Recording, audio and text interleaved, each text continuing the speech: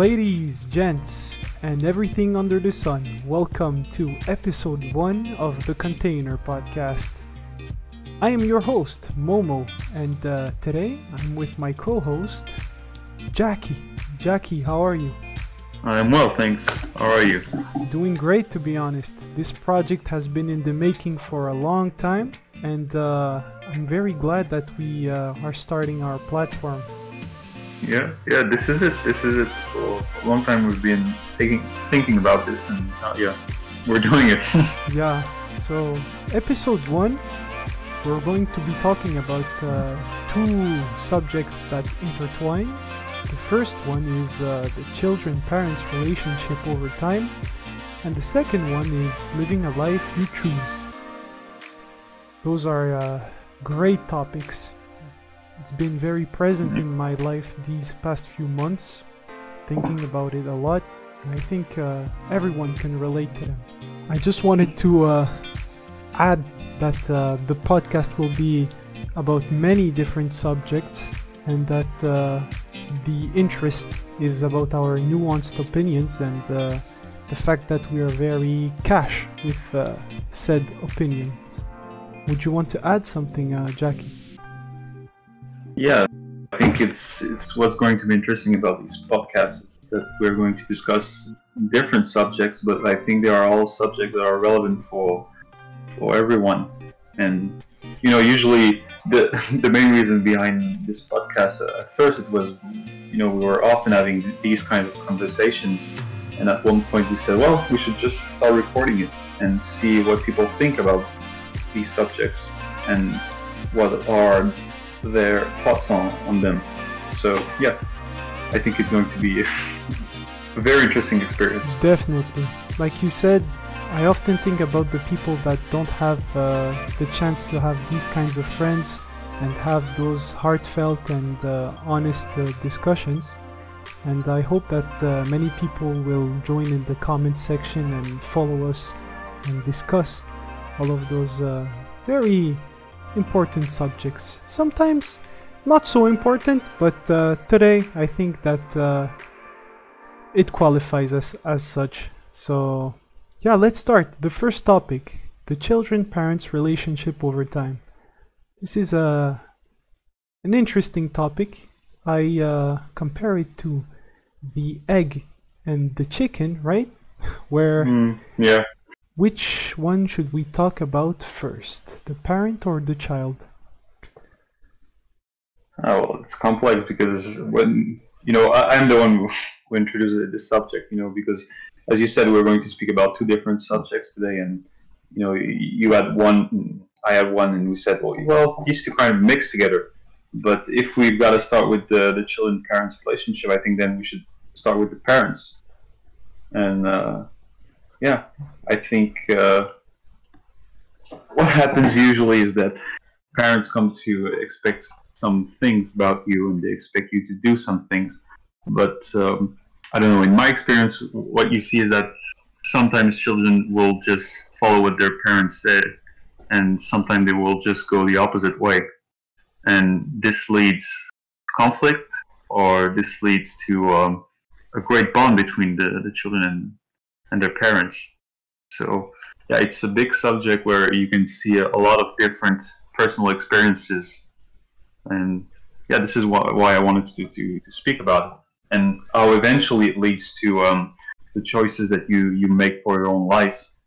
Yeah, definitely. I mean, that's why we chose to put them together. But if we are going to start and talk about the parents, right, I think we should maybe start and talk about the start of being a parent, the first steps where you bring that child into this world and you come to that realization. You have someone, a little creature that's very vulnerable, that is very innocent, that knows pretty much close to nothing about what's waiting for him, and that you want to do your best to aid that person to become independent and navigate through life with as little problems as possible.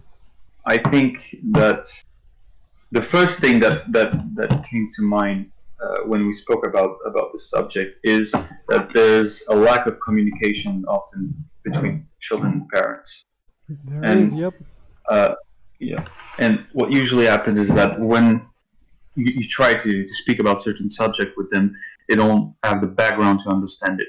So I know that what you mentioned one day is that when it comes to subjects such as not knowing what to do or not to be sure about if you're going to be happy in a certain career Yeah. choice, yeah, I think this is where sometimes it gets difficult for parents because I think we could be like straightforward about this. Like we come from similar backgrounds Yeah, pretty where much. I'd say yeah, we both grew up in a household that is pretty traditional and strict, but yeah.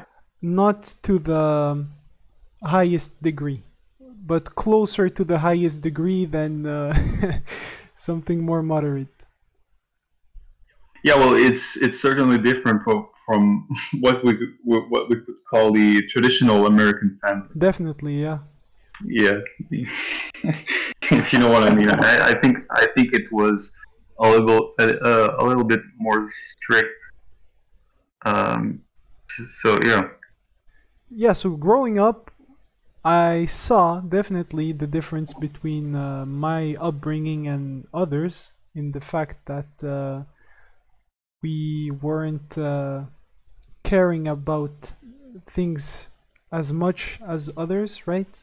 Things that we mm, put little care, they put a great deal of care into them, and inversely, where super important and normal stuff like taking off your shoes before entering somebody's house or saying thank you or mm.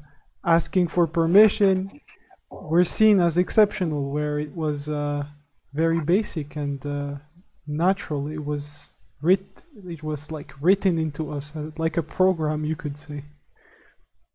Yeah, exactly. Because it's as you say, it's a program. It's almost inconceivable to just go around to a stranger's house or to your friend's parents' house and just be there and asking for, I don't know, even for a glass of water or something like that. And you see the other kids, the parents of your friends have to remind them, like, oh, what do we say before we ask for something? And they go like, please, and you just like it's already It's a programmed. You reflex. just yeah, exactly. It's almost a reflex. You just go, yeah, of course, say please. And then when one of your parents comes to pick you up, he speaks a bit with your friend's parents, and they go like, "Oh, you sound very well educated. Gotta say, you did a nice job, and it was very nice to see him say please and thank you."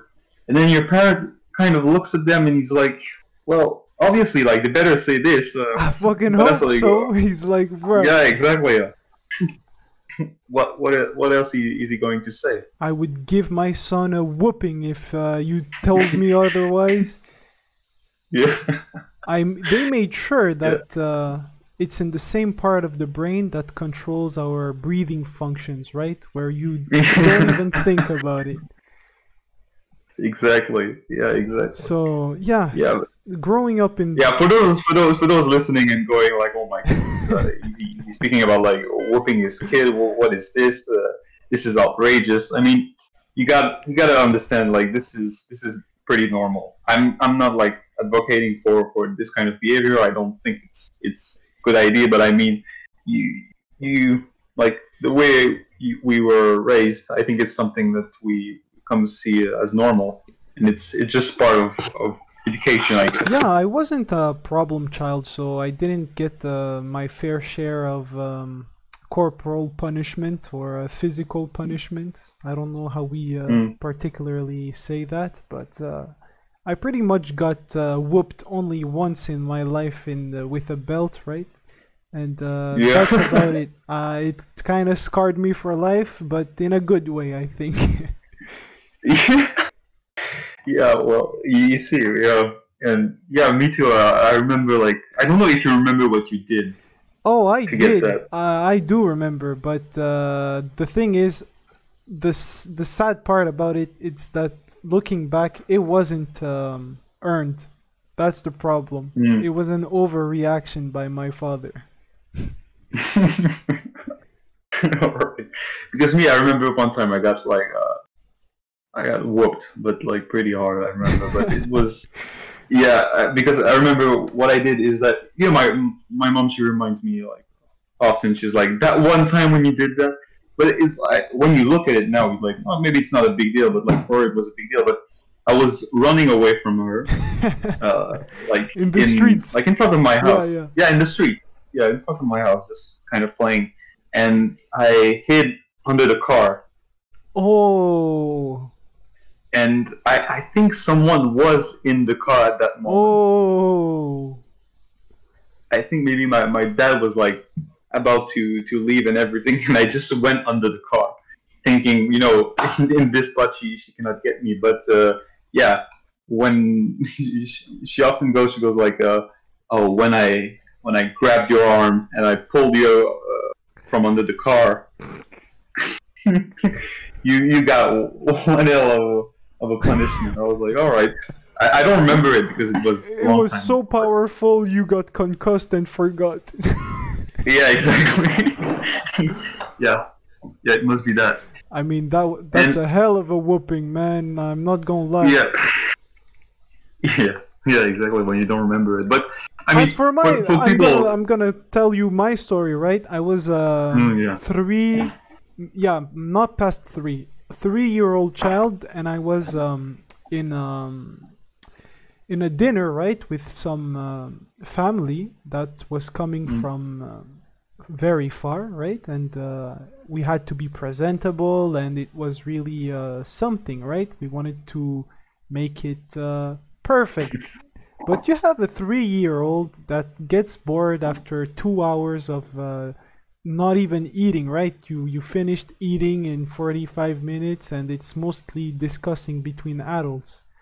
And I started to play around with my plate and the utensils, and I think I had a toy either in my pocket or something like that, so I pulled it off, and I started playing on the table and everything until I accidentally put the toy in some kind of big soup or something like that, and then my dad was like, everyone saw that. You can't deny or bat an eye, and it was seen as like, at least for him, a big thing, and he was like, I gotta set a precedent, and he did in front of everyone. Oh Yeah, god. man. So that's harsh. That's the kind of thing that he himself regrets, right? But he kind of regrets and not at the same time. He's like, I think in the end, the man you became is somehow because of me, because of that time, right? That one time specifically, like this is from that moment on, I think because maybe that's it. That's like the secret of all of it. You just like the parent has to like do it one time, like one good time he does it, and like you remember it for the rest of your life. So when he says like go clean your room or you come home at this I time, remember those. yeah, you remember it, and I just want to say like for people listening and going like being outraged, like oh my goodness, they're laughing about this, and it's something very very problematic in some cases. I mean, we know like sometimes like if it's not like they were beating us like every day, and Yeah, I it's not didn't what you're have speaking a about. drunk father that Yeah, exactly. was lashing out on his family. Like I said, it happened once, right? And I Yeah, have a exactly. very good relationship with my parents, right? There is no problem there. The It's just funny how it's not even an option in the kinds of families that we grew up with, right? Where either our friends or our acquaintances. So that's one part of the relationship, right? The power dynamic where the parent is the person that holds that power, and the child has nothing to say about that. It's as simple as that. It's very, very basic. I have more power than you. I can exert my will on you, and you can do nothing about it, you know? Some people from the researches that have been published and all have been very negatively impacted by those kinds of episodes, and I empathize with them a lot because I know that it's not easy and everyone has different problems in life, and that since such an early age, such an innocent child, right? I think that we should rethink the way we go about punishing children, right? The more modern punishments are taking away things they love, right? And even then, even then, some researches show that it does also harm the child. So you never truly know, right? I'm more of a traditional guy, right? So in my eyes, the oldest tradition of physical punishment is outdated, but the not so old punishment of taking away things they love for a certain amount of time is still good, still up to date. To me, at least. Yeah, yeah. Well, this is what complicated. So as you say, there are like researches that people have made, and where they study like the repercussion of everything on the children, like taking away the toys or having physical punishment and everything. But it's often the way I will make my argument. I'm like, me, I've experienced that, and in the end, I don't think it's that bad, because I don't think, me personally, I don't think this is something that I will personally do in the future. I don't think it's something that I would advocate. I would say like, no, this is good. I wouldn't say that physical punishment is something to be done.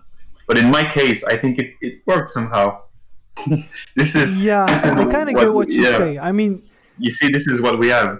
I mean, I'd go for something light, right? If I don't know, right? I'm not a parent. I don't really know, but it seems that it kind of works, you know, where I often see those cases where the child throws a tantrum in the mall, in a public space, right? And just rolls around crying, screaming because you didn't buy him every toy in that toy store, or he didn't get what he want, whatever. Well, I think that the new approach, the one that I saw recently, which is to stay close to the child, right? But not pay him too much attention and wait until he becomes fatigued from all that crying, and then resume your your day. Never touching him, never scolding him, never, at least not publicly, right? They just wait out and they tell them, it's okay, you can be angry. Just get out all your frustrations from your heart, from your chest. It's okay. So I see that and I'm like, boy, if that was my child, I would have grabbed him and pulled him up into the air, probably slapped him twice on the ass cheek, and told him, shut the fuck up, man. I mean, something as simple as that. And often, some combo moves. Yes, the fighting game combo, right? The grab, exactly, into slaps, into the very vocal, not so vocal actually, just with the eyes. You know, parents have that aptitude. Yes. So well, yeah, we're playing around, right? Don't take this too seriously, but it. Well, I think this is the first episode. I think we should just go and say it right away. Like, everything that we're going to speak about, don't take it too seriously. Like, we don't take ourselves seriously. So you should. We're not professionals, nor do we pretend to be. Yeah, exactly. So we don't have a medical degree, we don't have anything, right? We're just regular guys speaking what they have in their heart and passing thoughts. So since we are pretty much done with that part of the children-parent relationship where it's pretty early in their childhood, we can move on where they become a teenager, right? And the challenges evolve. They become more defining because they are going to become the adult they'll be for the rest of their life. And that's the part of the relationship you want to make sure that you get right, in my eyes. Yeah, because sometimes people say, well, they're having a tough time with their parents during their their teenage years. Yeah, feeling Like this, not understood, misunderstood. yeah, and yeah. So during this part, this is where sometimes you could say, well, this is where it breaks or it passes. It fails a fail or pass, and you hear stories of people going on with their lives there during the when they're teenagers, and they're having troubles with their parents. They're not able to communicate well. They're not understanding each other because the child is in the mindset that I'm not understood, as you said, Hmm. and often he will feel like he understands a lot of things more than he actually does. I think Yeah, when you it's now that I look back at it, and the parent will have trouble understanding him because gap of generations. the This is generational what gap happens. is real. It really Yeah, is. exactly. Yeah, we'll get back to that because this is so important in this kind of relationship. This has so many impacts. And what's But yeah, and what's very funny eventually, about the generational gap, I really want to talk about that because mm, it occurs more during the teenage years where they become more of their own persons and everything. Um, is that it always existed. They had a generational gap with their parents, and then it's us, right? And then it will be with our children. But at the end of yeah, the day, the points where we differ may not be the same, but in the nature of it, it is the same. Like the anecdote I have with my family, right? Is my mother. She loved to study with music on. Something that we okay, consider very normal, right?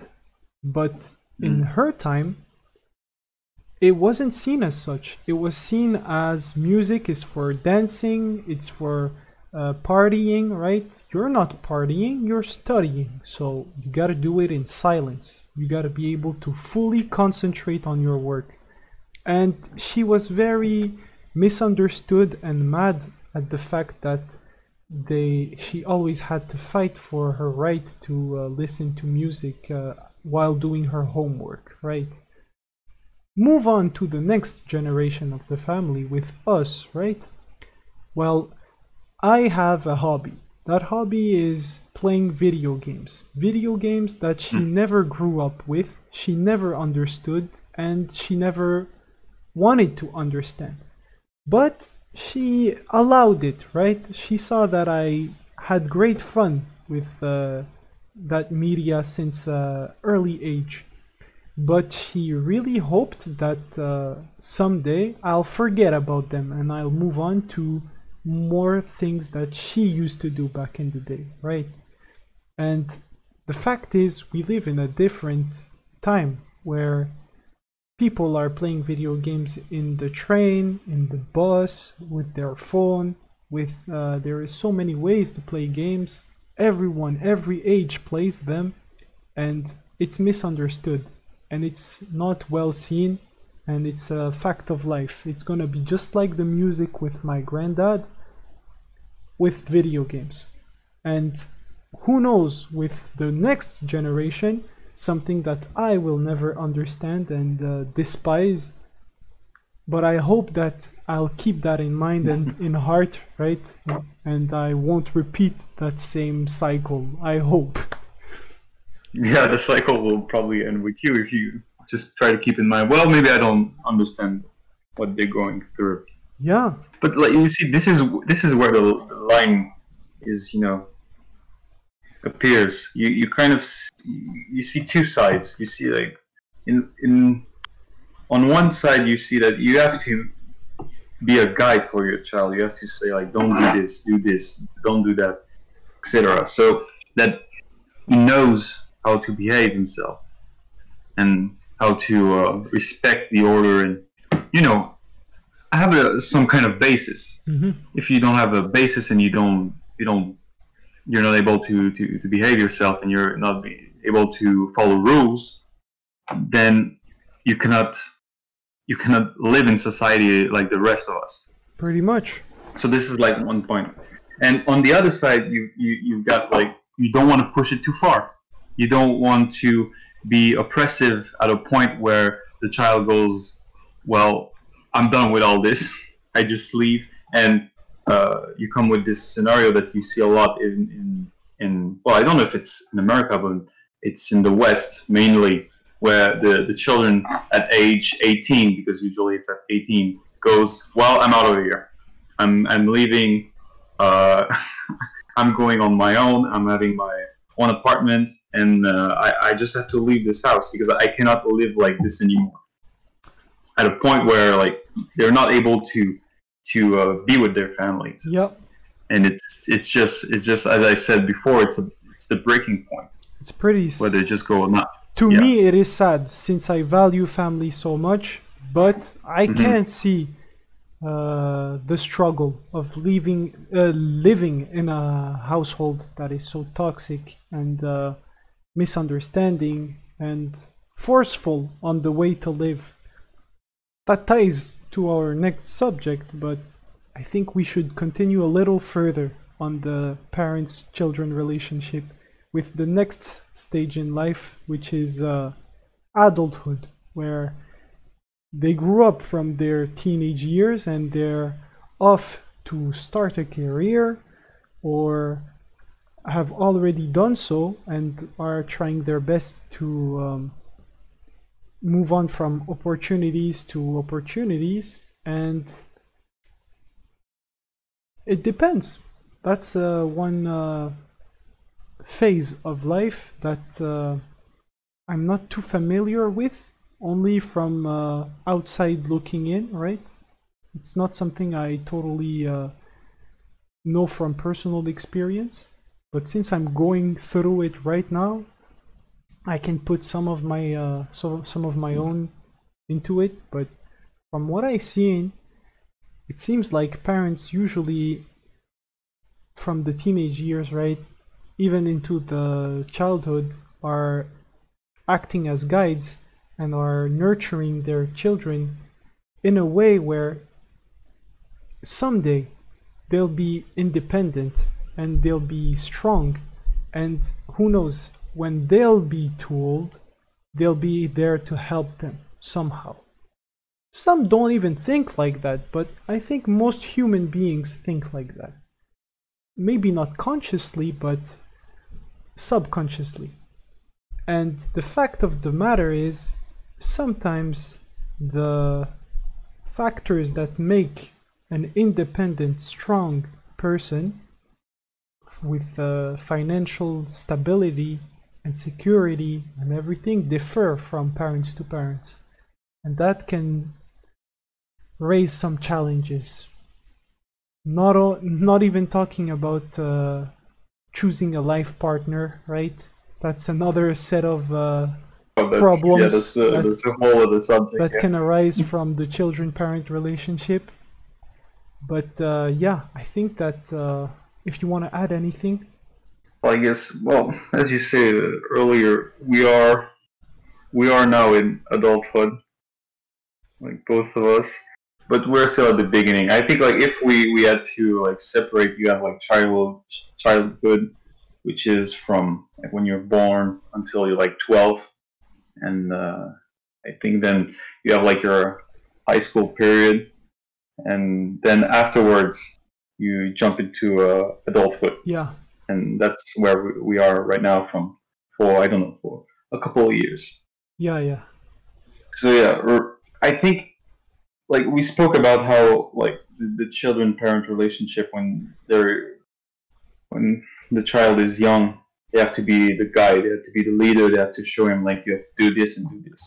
And what you would expect is that over time they're going to be less important in the decision making of your life. You're going to start to make your own decisions.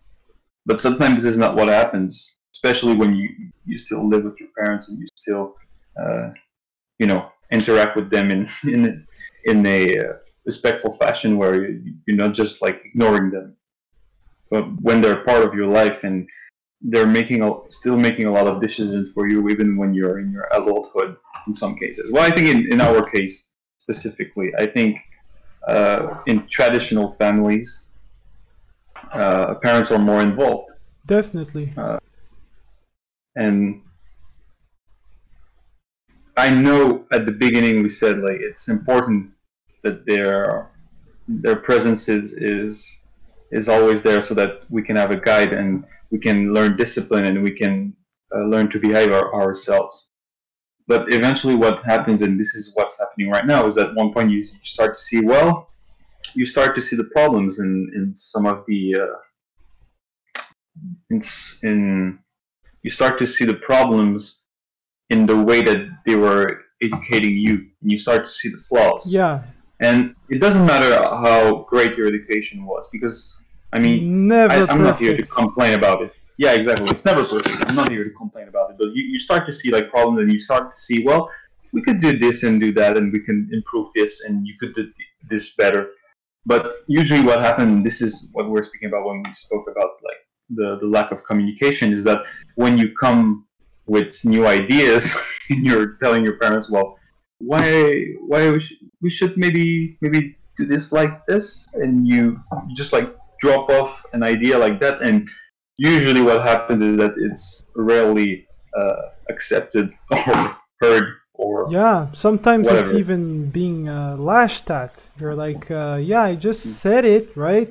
There's no need to be so confrontational about it, because they start to see that you can go off, you have your own wings now, and it kind of scares them. They're like, yeah, I kind of lost control, and I don't really like it. I'm not used to it. But especially in the cases when you have like this parent who is going to be thinking from the moment that you were born to the end of your days that you're going to be almost a copycat. Like you're going to be not a copycat. I don't think it's see the what you right mean. term. But you know what I mean. You're an going to be extension like of themselves. Yeah, exactly. You're just going to be like, you're going to like the same things, and you're going to behave the same way, and you're going to think the same. And I'm well aware that a lot of people listening to this will be like, well, my parents aren't like that, and my parents are like that. And from my experience here, when I mean here, I mean in America in general, is that when you look at parents in non-traditional families, well, of course, like parents are not going to impose themselves like that, and are not going to say, well, you should think like this, and you should say these things, and you should not say this. But when you're in traditional families where parents are very involved in your life, this is what usually happens: is that they're trying to make of you some kind of copy of themselves. Not so much copy, but at least someone that's very knowledgeable and respectful of a set rules. You know, you operate under this box, and they really want you to fit in that box. Yeah, I think that's more appropriate. Yeah, I think you're. Yeah, I summarized what you wanted to say. I think, right? Yeah, no, I think you're right. It's more appropriate to say like a box. They want you to fit in the box, and when you start going outside of the box with small stuff, they're often going to jump to the conclusion of, well, I think I've failed you. Like I've failed my education. I have not made this right, and they're like, no, I don't. As you said, I don't have any control. No, it's just they're just going their own way. Which is a little bit sad, right? It's not a good feeling to have. I can empathize with them too, but I think that we should remember that the times where we went on and lived for a long period of time on our own before returning home, how the relationship changed and how it makes me think that it's only natural, the fact that they act the way they do until you're not under their roof, right?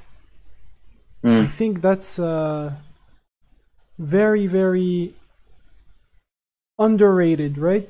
I think that the fact you move and experience life away from all that comfort zone, all the thing you always knew, and they see you do not too bad, actually really good, they're like, I actually kind of did it.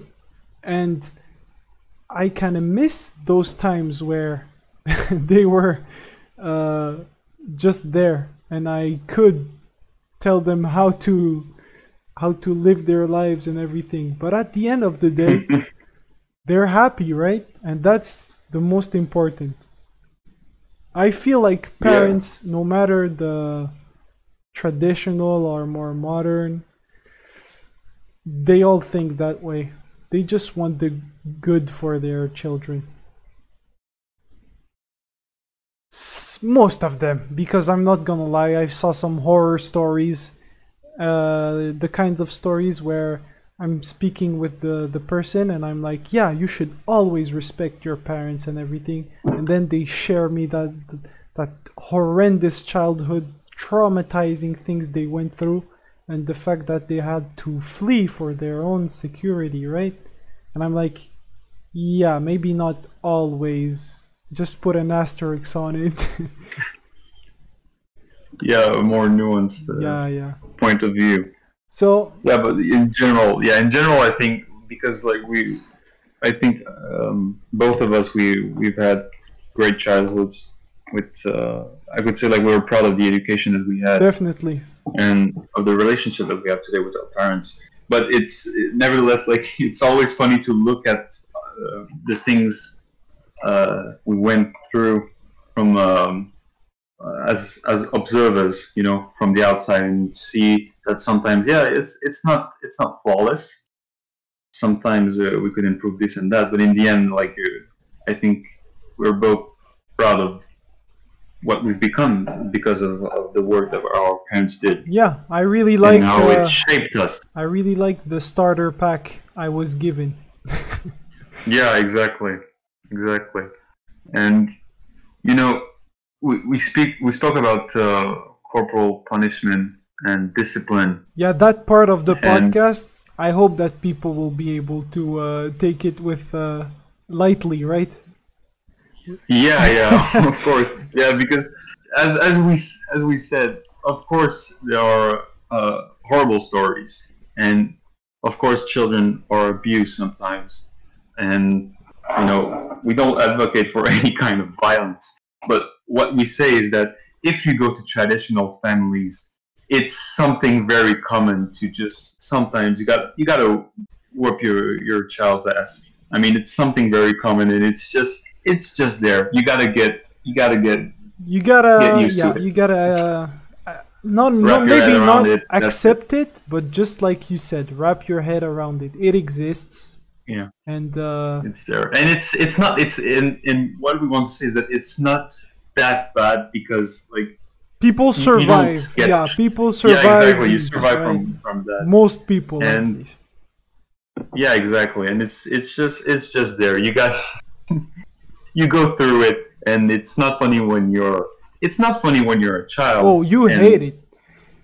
Yeah, you hate it. I mean, you look at them, you're like, why are you doing this? And then you look at your other friends that don't have a similar parents, and you go like, oh well, this looks better. I prefer this. I prefer the smile on their faces. But eventually, you start looking back, and you're like, well, this time when, you know, as you said, my dad took his bell out, and or my mom grabbed me from under the car. Well, from I think these kinds of experiences like shape your mindset, and afterwards you understand hierarchy and you understand orders and rules, and then you start respecting them. And whether you like it or not, this helps building a discipline. Yes. And when you jump from your childhood to your teenage years, you start seeing the effects of all that, because you start going to school when it starts getting more complicated, and you have to learn to behave yourself, because you're in a you're in a class, and you meet people and you start engaging with people. And if you have respect for them, and you have respect for yourself, and if you have respect for the teacher, I think people are going to appreciate you in a better way, Definitely. and you're going to be able to work with more ease. And after that, when you go to college, and you even after that, when you go to work, I think discipline is underrated. I think it's very useful, because you say, "Oh well, talent is very important. He has talent for this and that." But hard work, there's nothing like hard work. You just work for it, and I think that with discipline, hard work is much more easier, because the discipline that it was once imposed to you is now something that you can impose to yourself to work better. I think that these are the success stories of those types of education, right? I think Yeah, exactly. I Yeah, think that we have. it has its merits, but we gotta also generalize, because as we said, those were not even a fraction. It's like 0. Add 7 zeros, 1% of all the parenting that's been done. It's such a small amount of all that effort and time that went into shaping the human being that we are, right?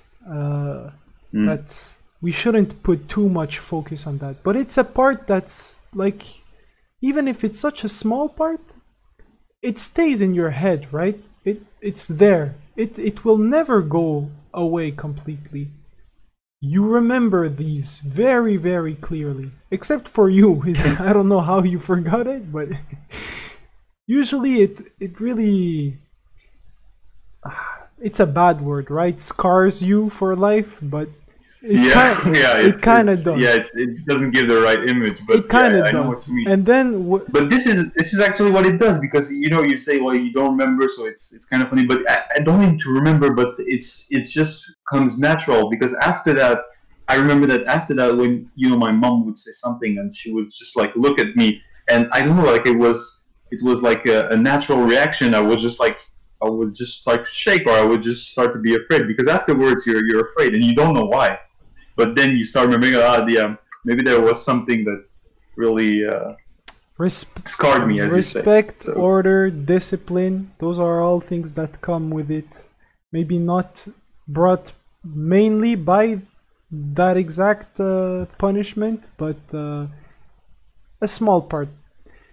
We should move on though, because even though it's so small, I think that trying to justify the actions of our parents and the parents that will do that on their children and that already has taken a little bit too much maybe.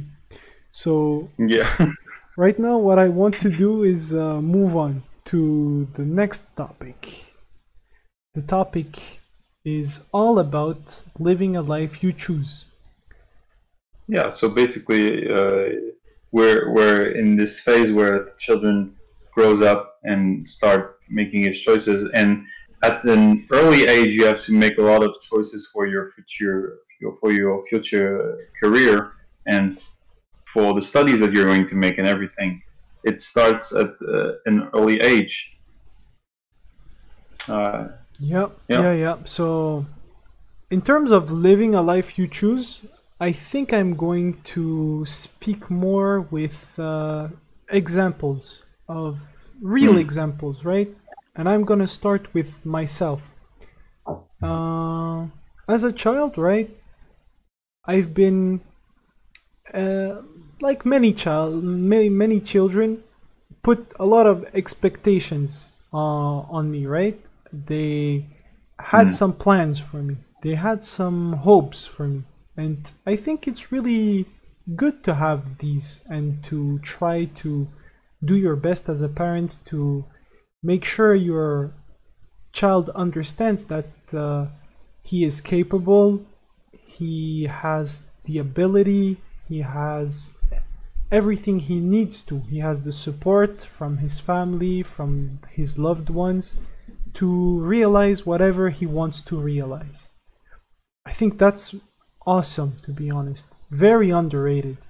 But then comes the parent bias, where you want to guide that child to the things you think are the best. And I think that more often than not, it's a failure. It doesn't work. It often results in people that simply realize, not too late. It's never too late, but they realize and they start to go back and reevaluate everything in their lives. And the fact of the matter is, for myself, I was not prohibited, but I was made so much by my environment, by my parents and everything. I was made, that's not the right word, not made, right? I made myself, that's the right word.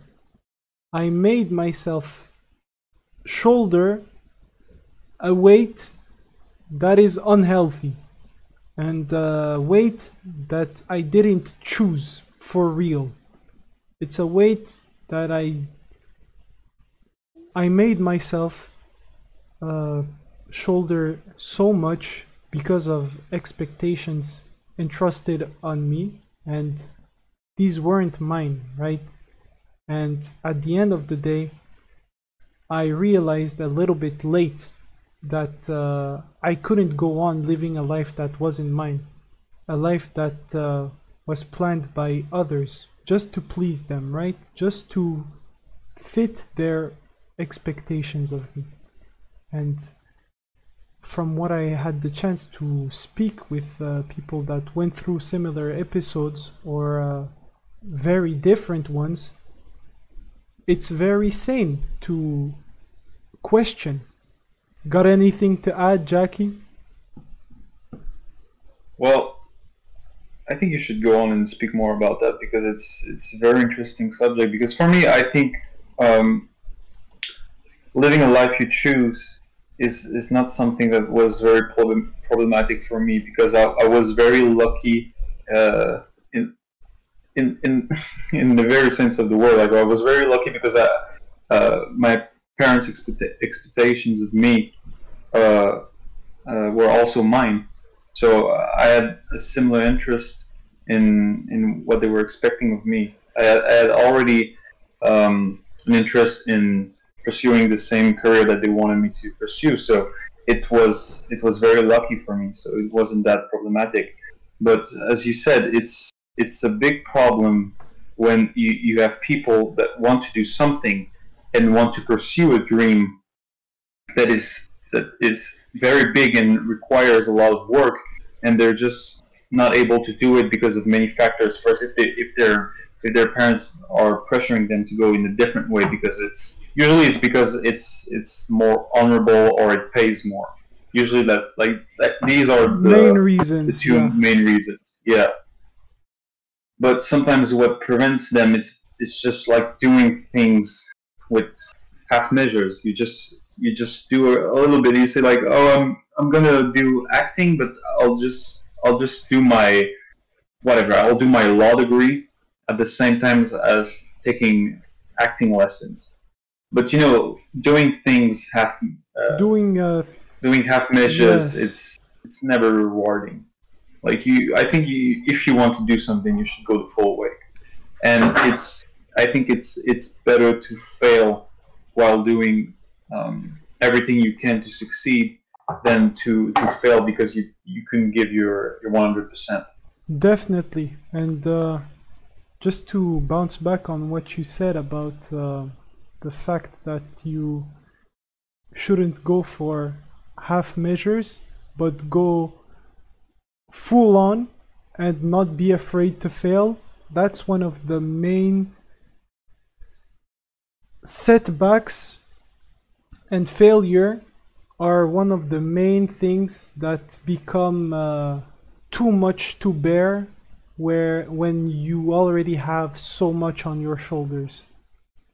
Usually we should explain to the child, to the people, that failures and setbacks are normal and they are expected, and it's only in Yeah. how you bounce back that you should focus, not on the fact that you failed. And the problem is that I personally got very scared of failing because all my life I had it really easy, you know? Not so much as it was easy, but it never was too big or took me from like by surprise in a way where it made me fail. I never had that. I always succeeded. The odds were against me sometimes, but I still prevailed. And when failure came, I was really demoralized. And since it came so late, it seemed like much more than what it actually was. It seemed like I fell from not a stair or two, but from like 10, 12 stories high. I was like, Yeah. oh my god, existential crisis. And I think that's very, very telling on the human psychology, on Yeah, how. because usually what happens is people are going to go for during their school years, early school years, and then high school, and you do your activities on the side, but you never experience failure in a manner where it completely destroys you inside. Yeah, You just experience like minor failures, and for the people who don't experience any, and you just go on with your life and everything seems fine, when you have your first setback, when you have your first time where you're like, I cannot make it, it's very depressing. It's very depressing because usually, um, when you especially when you come from families where failure is not an option. yeah, you're like, It's not an option, and you have to succeed because there's this, not this myth, but there's this atmosphere in the house. You can almost like smell it. It's You have to succeed because you've got everything you need. exactly. What do you You're lack? supposed to. Yeah, exactly. What do You you don't lack? like anything. Yeah. Nothing. You have everything to succeed. You have a roof, you have food, you have a loving family, you have friends, you have the means to follow whatever course you want to follow, to have a way of transport and to go places, right? You shouldn't. You can't. And in the end, I think it's very, very bad to think like that, or at least to tell that to someone that honestly believes it. Because when they come and face that setback, they're like they're like in a tunnel with no light at the end. They're like, who should I tell about? What should I do? What's gonna happen of me, right? I just Yeah. did something unexplainable. You can't repair it. It's done, it's done. You see everything And usually really this is dark, what. right? Yeah, and usually what's going to hurt the most is not that you're going to fail, and it's not that you're going to go down, but it's the amount of time that you're going to stay down because you don't know how to get up, Exactly. and because first you're not used to it, and then will when people, it's not helpful. Honestly, it's just not helpful to go like, well, you just did fail. Did you not notice? Did you not notice that you're down and you're just like trying to get up because it's it doesn't seem like something big when you look at it from the outside, but when you have pride, and when people expect results from you, and as you said, usually you don't have any you don't have any valuable reasons to not succeed in appearance, because there are always reasons to fail. Because Exactly. if you fail, it's because of the reasons. But in appearance, you don't have anything that could slow you down. So you just fail, you go down, and then you stay down. And it takes a lot of time, and the longer it takes, and the more it just angers you, because you're like, I can't get up. I just can't seem to fit. I can't seem to find my way, and it's not normal. So there must be something wrong with me. Yeah, what And happens is, from personal experience, it's the greatest feeling of self-hatred you could imagine. That's what happens. And mhm, you become your own worst enemy. And you start to sabotage yourself, you know? Because as you said, you mhm, need to get up. You need to get up. You need to move on. But you stay down. And why do you stay down? It's because you don't allow yourself to get up. You're like, no, you failed. And you repeat that. And you're like, you should have done otherwise. Why are you here? Why is it like this? And you don't have any answer for those whys, because you're so formatted to think in that traditional way where you're eating, sleeping, and you have a roof, that you're like, there is no way. It's because I lacked something, right? What is mhm. it? What could it be? And you're dumbfounded and left in the shadow until you start talking with people that actually did Yeah. fail, with people that already went through that, right? And that learned. And as for myself, it was as simple as listening more to my heart. Something that is so typical, so self-evident, but at the end of the day, it's actually not, because it all depends on the environment you grow up in. And the environment I grew up in didn't really believe in that. The principles that were instilled match, but never really concentrated on that part. It's just that I need, like I said, it was an existential crisis because I was missing a part of the puzzle. And Mhm. since I found that part of the puzzle, there is so much hope, there is so much love, so much everything, energy, and it's beautiful. And it's so inspiring to hear the stories of people that actually went through with their dreams and succeeded. After failing, of course, but they believed in it and they went at it and got up and went at it. And you see them very proud and happy of their journey and everything, because it's theirs. It's Yeah, theirs. because yeah, it's theirs, and it's what you make of those failures that's impressive. Because, as you said, if you're able to get up and then continue and learn from these experiences, this is where it gets interesting. Because this is where it sounds, everything sounds cliche, the way we're speaking maybe right now, but it's the way you get stronger from these failures.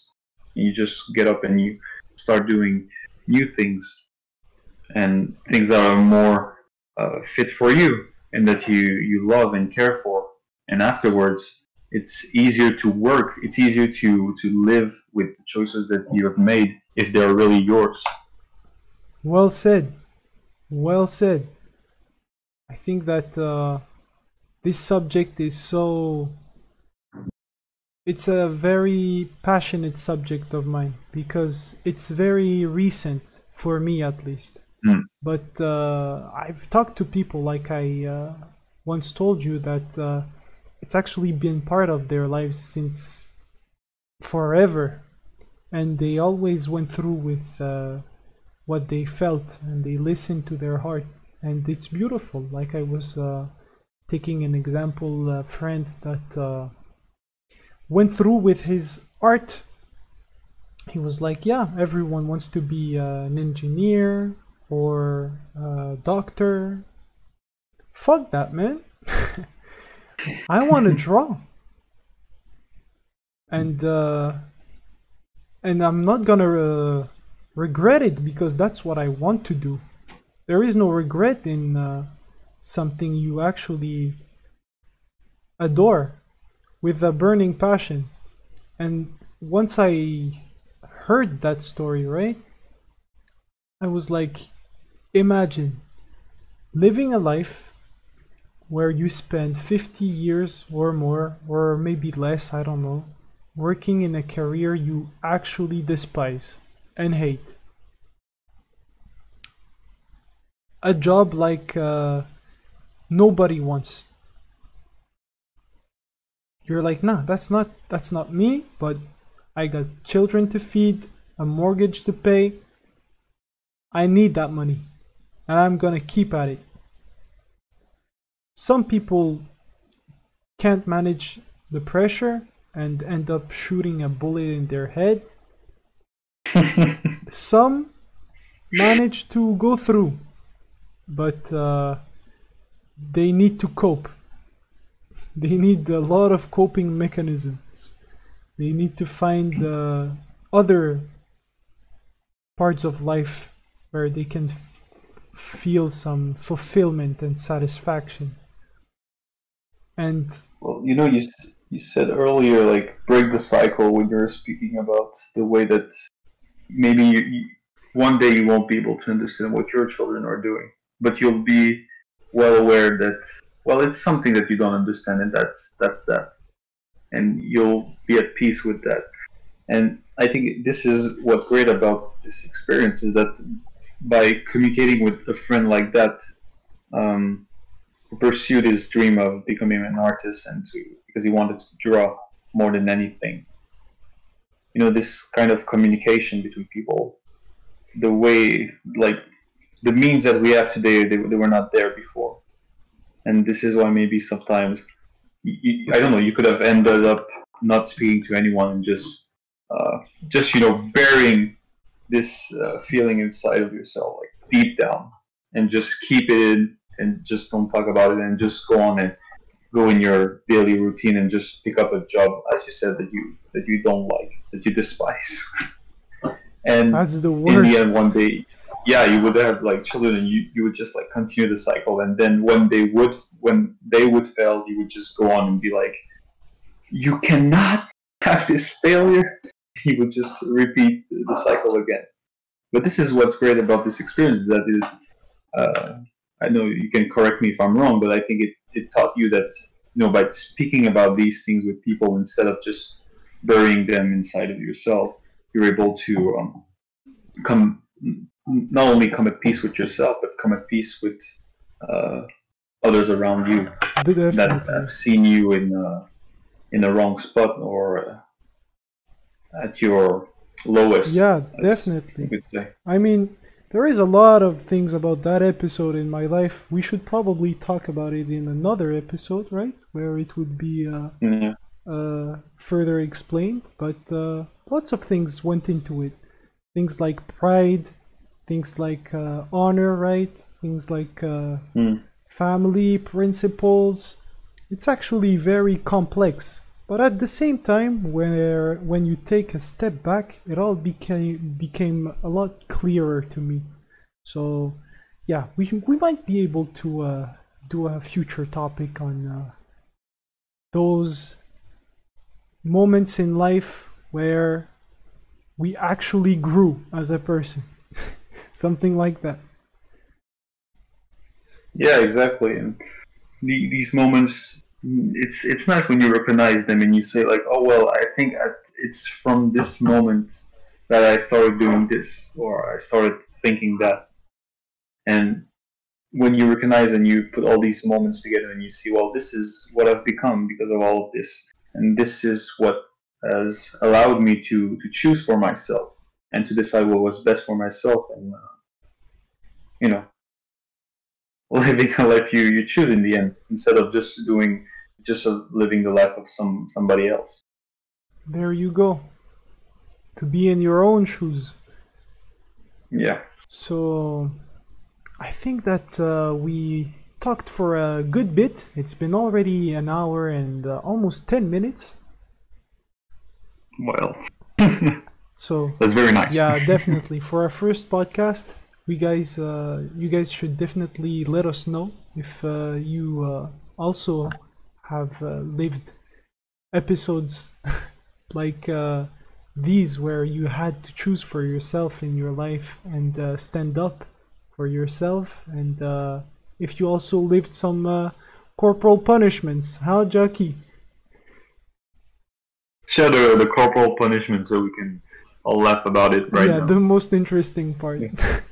Yeah. So yeah, it's been your host, Momo, and Jacky. we've been glad to have you with us, and see you next time on the Container Podcast. Ciao, ciao, everyone.